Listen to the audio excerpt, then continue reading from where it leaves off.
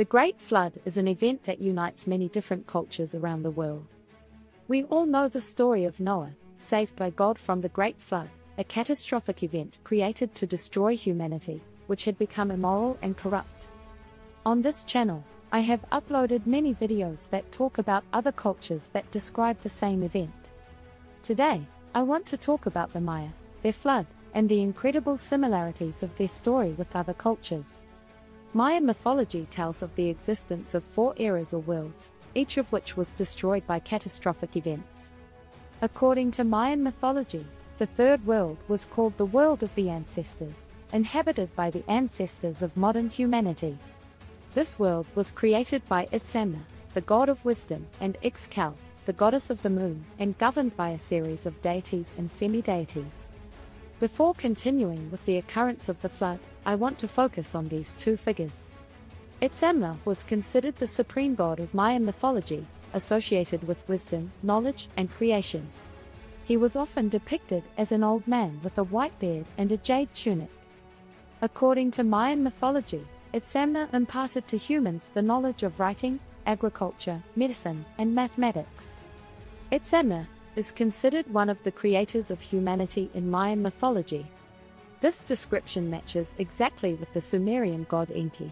Just like Itzamná, Enki is associated with wisdom, knowledge, and creation. Like Itzamná, Enki also creates humans, and like Itzamná, he will save them from the flood. In Greek mythology, the Titan Prometheus is the one who created humanity and gave them fire. He is the one who will save the Greek Noah, Deucalion, from the flood. The Mayan story I was telling you about continues with the gods deciding to destroy the humanity of the third world due to the wrongful behavior of human beings. It is said that humans were selfish and greedy, and they committed human sacrifices and other immoral acts. The gods then decided to punish them with a flood that would destroy everything on earth. However, there were also gods who wanted to save the human beings, Itzamná and Ix Chel, the 2 main gods in the creation of the world. They taught a couple of men how to build an ark to survive the flood. These men brought with them animals and seeds to repopulate the earth after the end of the flood. After the flood, the gods created a new human race, which was placed on the earth to repopulate it.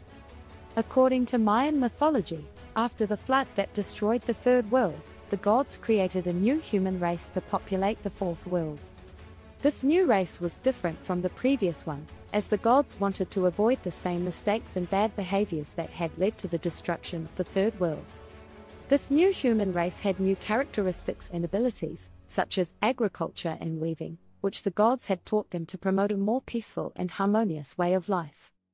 Thanks for watching.